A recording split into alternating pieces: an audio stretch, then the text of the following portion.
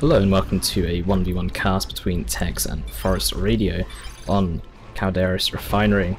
Starting off, we have Tex playing as the Hive Tyrant. Apparently he was random the Hive Tyrant according to this chat, and we have Forestradio playing as the Lord General. And so far we see Forest going for a Sentinel, but nothing really different from the standard at the moment, other than Lord General getting sent straight to mid quite aggressively here by Forestradio. Just some standard capping going on and a lot of spam in the chat. It'll be interesting to see who can bleed each other more, Tyranids or IG, since both races have lots of high model squads with low health counts. So we also have two kind of tanky commanders. Lord General could be seen as a tanky commander, even though a lot of his health does come from having some retinue as well with him. The Hive Tyrant already going in here against this Lord General, lands a special, well, doesn't really land a special, but does a special, and Sentinel is going to try and poke him down from range. Lord General is just running away constantly here, and now the Hive Tyrant trying to go after the Sentinel. Lord General will turn and fire, and Tex and Forest just still capping the map while all this is going on. Currently a 2-0 cap here, or 2-1 cap here for Forest, so is bleeding Tex ever so slightly on VPs just because he went for that early rush in mid, but at the same time Tex will probably be ahead in terms of economy just because Forest actually sent his Lord General to mid rather than trying to capture a requisition point or a power point. And you can see that Tex has actually got both contested power points on the map right now and 2 requisition points, meanwhile Forest only on a single requisition point and his natural power. So it'll be interesting to see if that comes in later. Tex going to be on a lot of power actually with 3 very early power caps here. So it'll be interesting to see if he's actually able to get some... Okay, he's actually got some warriors out already. Warriors cost 25 power heavy infantry and got those out quite quickly as well, and we do see that Forest is starting to make his way now to start capping more of his requisition points. We have some Homagants here from Tex, just being incredibly annoying Lord General, trying to get around to try and fight these Homagants, but they're just hiding around these shot blockers all the time, and double Termagants going to be coming towards mid and trying to fire on the Sentinel. Sentinel is buying the Stomp upgrade as well, and the Homagants are actually trying to fight the Lord General. One of the retinue members here getting caught out, but Castions on the field. Could see a shotgun blast, could see an unreliable on retreat of these Homagants along with the Stomp. I don't think the Stomp is going to be doing enough damage here, but the Sentinel is kind of busy trying to fight these Termagants. We already see a Toxin Sack upgrade, and we already see a second one on the way to follow up the Warriors. A lot of Tyranid players will actually get their tier 1.5 unit out, either Warriors or Raveners, before gaining upgrades such as Adrenal Glands or Toxin Sacks or for your Termagants and Homagants. Now Warriors are on the field, could see them go, and Sentinel getting quite low here, 300 health, missing 500. Could also see the Barb Strangler upgrade come in for these Warriors against IG, very effective against large groups of units. Oh, unreliable though onto these Termagants, going to be knocking them all down. Warriors leaping in onto combat, catching out the Lord General and retinue members. Castions could probably force melee onto these Warriors since they do power melee, very effective against heavy infantry, but they will be sitting at range with their shotguns. The Hive Tyrant going to try and tie up some Guardsmen here. Sentinel can stomp the Hive Tyrant to stun it in place. Toxin Sat's going to be slowing that Lord General down to nothing. Castion's also going to be trying to come in here, but I imagine they might get slowed, or the Lord General might get slowed once again. But the Hive Tyrant is going to get kited around, and you see him backing away, all reliable onto retreat of these Termagants as well.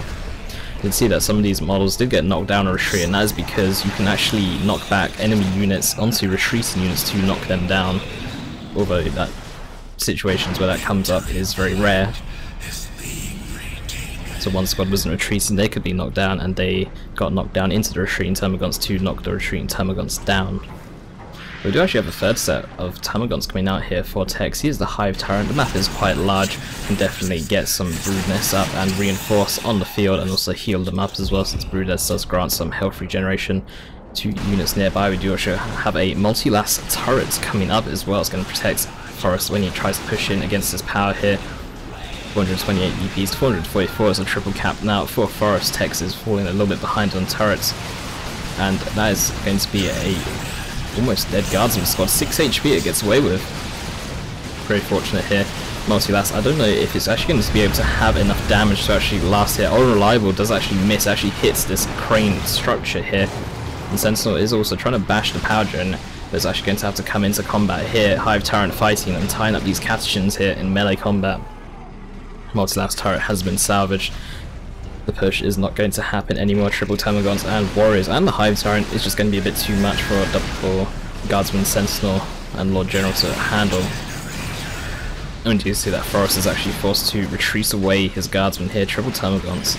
Lots of piercing damage coming from those three squads together. Catechins trying to knock back some units, only catching out the Warriors. Termagants will still get to push forward, and Sentinel will still have to back away as much as possible. Catechins are getting a little bit caught out here, I think. They're in between the four squads right now. There is no melee to tie them up. Warriors are going to sit at range on the crippling poison from these Termagants. These Catechins will be stuck in place, and they will be forced to retreat away here. Probably going to lose a model in retreat, especially with these Homagons coming in for a flank as well. But the Catechin should live overall. Very low. Extremely low actually. I thought they would have had some more health than that. These Homagons will also get forced away as they chased a little bit too far against these Catechins, trying to get a kill on them. 2 out of 6 models on the Catechins, and there's a brood nest in mid. Very annoying to deal with. Costs 100 red to get the brood nest up, and no other resources. I believe it also costs population, but the way he gives, it's worth to pay a little bit of population cost, especially in tier 1 where you're not going to hit that pop cap ceiling anyway. The Hive Tyrant off to the side, doing some capping. The map is kind of split in half. It's fairly even right now in terms of map control. Forest having to capture is natural again. As soon as Tex captures that, then the map control will be definitely in favour of Tex, as he's in control of the contested VP and contested power nodes, 350 VPs to 403. Sentinel just getting forced off here by these triple Termagants. They're just moving all the way forward here. Guardsmen do need to keep out of that Barbed Strangler Warrior radius as well. Catechins coming in from the side here. Oh, Unreliable going to be knocking back 3 squads of Termagants. Warriors will still be free to move around. Some Termagants might bleed here, and they will probably fall back to their brood nest to get some regen and regain the models that they have lost as well. Lord General trying to do what he can at range with his retinue members there. And Catechins do need to be careful not to get caught out by the Barbed Strangler or by the crippling poison from these Termagants, otherwise they'll be caught face flat on the ground. Homagants trying to come in from the side for a power bash. Catechins are in the area, and we even see an IED getting placed onto the ground as well. So that will stop these Homagants from being able to do too much, or if they retreat and try and run through here as well. Actually, doubt they will retreat through that path. They'll most likely retreat through just a little gap over here, but Catechins do need to be a bit careful right now. Warriors coming in. Warriors will be able to detect this IED as well. Our Unreliable is going to miss just because of the elevation here. Catechins being on the high ground need to aim slightly further forward rather than behind. Actually, the IED might work here. The IED will not go off though. That might have been able to do quite some decent damage on these Homagants, and they would have retreated away instead of trying to bash power. Missile launch coming in onto the Sentinel. We also have a Chimera on the way, while Tex is still taking up to tier 2. The Chimera will come in quite handy here, allowing the Guardsmen to reinforce, and you actually have a Basilisk Barrage coming in as well. Very nice Sentinel stun, actually going to catch out an entire squad of Termagants there, doing a decent amount of damage as well. And Tex is on full retreat mode. Warriors only thing left on the field right now, and Homagants are able to get a generator here. The IED still not going off a little bit too late. They're only catching out 1 Homagant model. Forrest can easily replace the generator that he lost though, and the Chimera on the field is going to force Tex to buy some AED, either a Venom Brood. I wonder if you'll see a Zoanthrope. Zoanthrope did receive some changes in the most recent patch, slightly more expensive on terms of power and no longer snares transports. Some Rippers actually going to be coming out of here. Rippers are able to actually slow the Chimera. Each bite, I believe, reduces the speed of it by 3% up to a hard limit. But it's actually got... Rippers have got us around. Catechins are going to try and do what they can right now. Meanwhile, Forrest is going to be pushing with the rest of his forces up to the power. Once again, we do have the double plasma gun upgrade as well onto these Guardsmen. Very good against Warriors and other heavy infantry models such as the Venom Brood as well. If the Venom Brood is going to be coming out here for Tex. We also have Homagants gaining for a decap against Forrest's natural here. Triple Termagants coming in once again. Do need to be careful of that frag missile. Does a lot of AoE damage. We actually have an upgrade onto the Hive Tyrant. We have the Venom Cannon along with the improved Synapse ability as well. Could be a dead squad of Homagants. Nope, they will actually get away here. Surprisingly with 3 models. But the Venom Cannon will be very effective against the Chimera. I don't know if it shows how much damage it does. 63 armor piercing damage per shot, so Forest will need to be careful with his Chimera. But I'm not sure that a single Venom Cannon on the Hive turret will be enough to actually force away the Chimera, especially with Guardsman repair support. The improved synapse will definitely be annoying with these triple Termagants and with more brood nests on the ground. Right now Tex does not actually have enough for a brood nest though. You also see these plasma guns being very effective against warriors. The only problem is that warriors will still be able to get off a shot. They won't be able to get forced away from maximum range by these guardsmen in time. But that Hive Tyrant though taking a lot of damage. Guardsmen are going to be forcing them away. Termagant's trying to come in here. They have nothing to actually reinforce off of compared to the Guardsmen here with their Chimera Catachins just on the side doing some capping. Venom Brood coming out. Warrior's going to be staying in their Barb Strangler form, and we have some Adrenal Gland upgrades as well for these Homagons. No Commissar upgrades yet on these Guardsmen. I think that would be quite a good upgrade for them to get. Allow them to reinforce 3 at a time, giving them 12 members instead of 9. And also the Commissar does a lot of damage, and there's those frag missiles. Single barrage doing a lot of damage to multiple Termagant squads there. But these Barb Strangler warriors very annoying. We could even see the Lord General War Gear that grants immunity to suppression for a short period of time. You can get purchased on them, or we could even see the sniper rifle get purchased to also give the Guardsmen extra range and to try and force off the warriors and Venom Brood easily. Rippers though gain surround on the Sentinel, stopping it and slowing it down to nothing, and the Venom Brood come in to actually clean house along the Termagants. Guardsmen trying to get out, trying to reinforce in the field. These Rippers though very small, very annoying to actually land shots onto for the Guardsmen, and Venom Brood very nice Basilisk Barrage, actually going to force the Venom Brood away. We do also have a Brood Nest going down, and it's very difficult to actually reach the Brood Nest as well. But the Barb Strangler warriors though will land a shot onto these Guardsmen, and both sides are just reinforcing here, but you can see those Synapse knockbacks being very painful. It's actually going to be forcing those Warrior Brood away. Heal packs from the Lord General, they're going to be healing up these Guardsmen back up to full health, and we do have the Guardsmen going to be entering the Chimera here. Ogrins now going to be brought onto the field. I'm not sure how Ogrins are going to do though, given that there are triple Termagants with crippling poison available. It might be very difficult for the Ogrins to actually get in range just because there's a triple slow.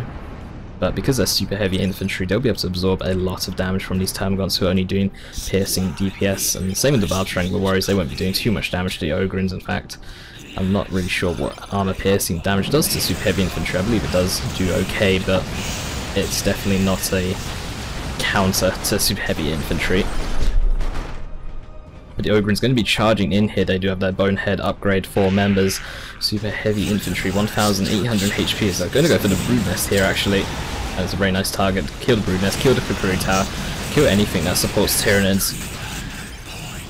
We also have the ranged Synapse as well for the Venom Brood, so these Termagants definitely doing a lot of damage. We also have the Commissar upgrade for Lord General, grants a little shield here to reduce incoming damage. And do see that Tex is regrouping up quite a bit. We have these Homagons still off to the side though. A Hive Tyrant coming in though for a bit of a flank. Does also have the Warp Field as well, since it has no abilities. But the War Gear has currently got Warp Field is an excellent purchase just because you get so much more tankiness from not having to use any abilities basically. And that tankiness is coming in very handy. You can see Hive Tyrant is able to tank quite a lot with just the energy shield there. The Homagon's retreating, Venom Brood pushing in, Termagant's also pushing in, Guardsmen will need to be careful. We do have another creeping Basilisk Barrage. Looks like he'll catch out a single Venom Brood there. Nicely dodged by Tex. These Guardsmen though will need to be a bit careful. Might even have to pull out of here. In fact, there's just too much damage here and they got a little bit too close as well. Catachin's also here going to plant a nice unreliable onto the group here. But then they can always fall back to the... Okay, there's actually a Brood Nest getting placed down. They can fall back to the Brood Nest and try and regen. Lord General back at base. Still no weapon or armor upgrade. Actually, there is an armor upgrade here. We have the Stabilizers, which does give a lot of health regen for your Guardsmen. And also increases the Lord General's health as well. The Stabilizers, all these Guardsmen would be healed back up to full health if Stabilizers were activated, and assuming that the Guardsmen take no damage, but very difficult fight for these Guardsmen to win just because of the triple Termagants doing so much damage. Ogrins are going to be coming in, going to be a massive bullet sponge right now. they're not actually getting stopped by the crippling poison at all from these Termagants, and all these Termagants getting knocked over by the Ogre's melee charge, or the charge ability even. And Broodnest will go down here. Termagants do need to be a bit careful.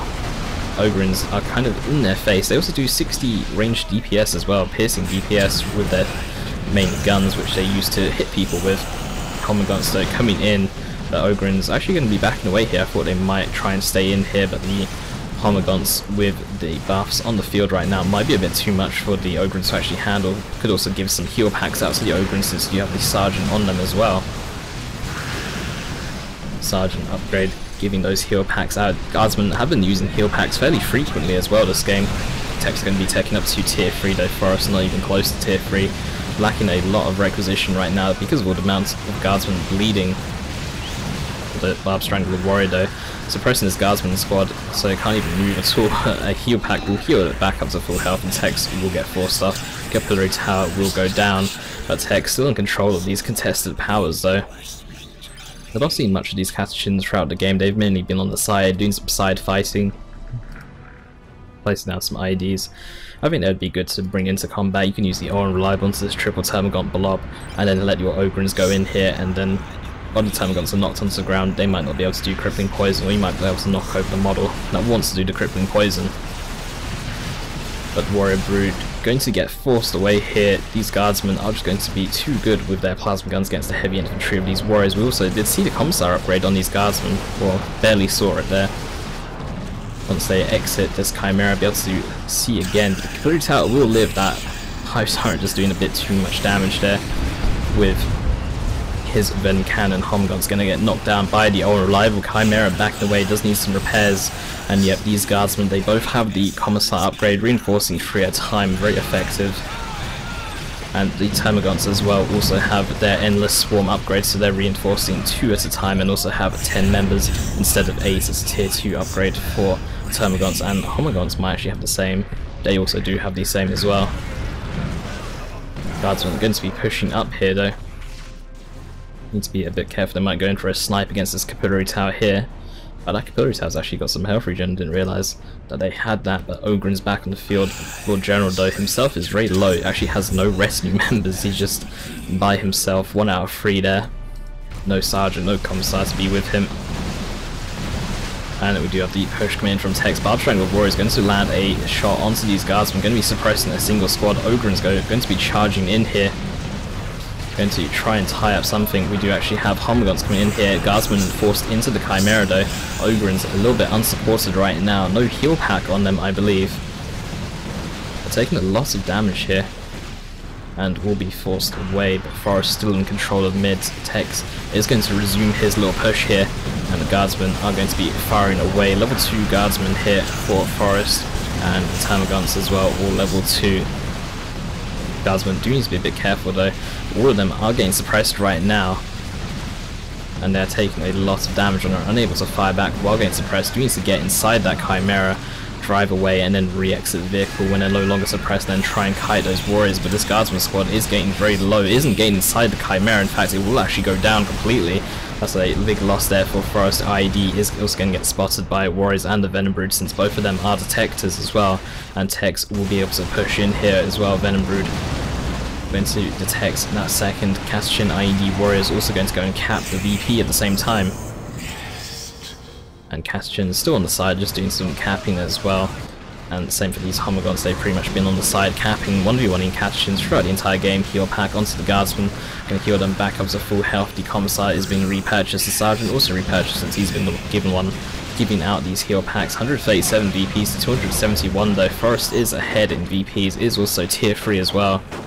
Tex also tier 3 with a lot more resources, but Forest Lord General can always call down a Lehman Russ in tier 3. Costing 500 requisition and 50 power. It does actually have enough red for it since it's only 200 red. I believe that the red cost and requisition cost didn't get changed, just the power got increased to 50 from 0. Lehman Russ supported by some Guardsmen here will be quite strong, and Leaving Rust the tankiest of all the tanks as well, with 800 health with the elite tank crew, and also having damage resistance to everything as well, about 30%. We'd also have a Basilisk here. Don't know if it's actually going to catch out any models, but it will catch out this Brood Nest. I'm not sure if it'd be enough to kill it. Catachans here. Surprised they're not forcing melee. It will actually be backing away. Ogrins though, forcing melee onto these Termagants. The Brood Nest is still up, didn't actually go down to the Basilisk off map barrage. And Ogren going to try and do what they can. We do also have these Venom Brood Warriors also having to back away. The Warriors also losing a couple of models here. Ogrins do lose a model themselves, do kill the Brood Nest. Brood Nest just going to get placed right down again for Tex, and Ogrins are going to be running back to base. And that's Hive Tyrant just very tanky here with his warp field activated, and also having the improved synapse as well, giving everyone synapse buffs and making them very strong. Level 3 Termagants with 10 models having 1,636 health, that is 136 health per model I believe, roughly. But very tanky Termagant models. Unreliable though, going to be knocking back the Venom Brood, going to be knocking back some Termagants, and Forest is just getting forced away. He's actually building a Leman Russ right now, didn't actually have enough to repurchase, didn't have enough to pull one in via drop pod though, because of that off-map Basilisk barrage, and Tex is just going to be trying to bash the generators here. Hive Tyrant looks like he's just going to go and capture, or doesn't look like he's going to capture, and we have Warriors just off to the side, just capping, and Forest down to very low amounts of power right now, only down to just a power node. Crippling Poison going to stop the Ogrins in his tracks. And no room in the Chimera for these Ogrins by the looks of it.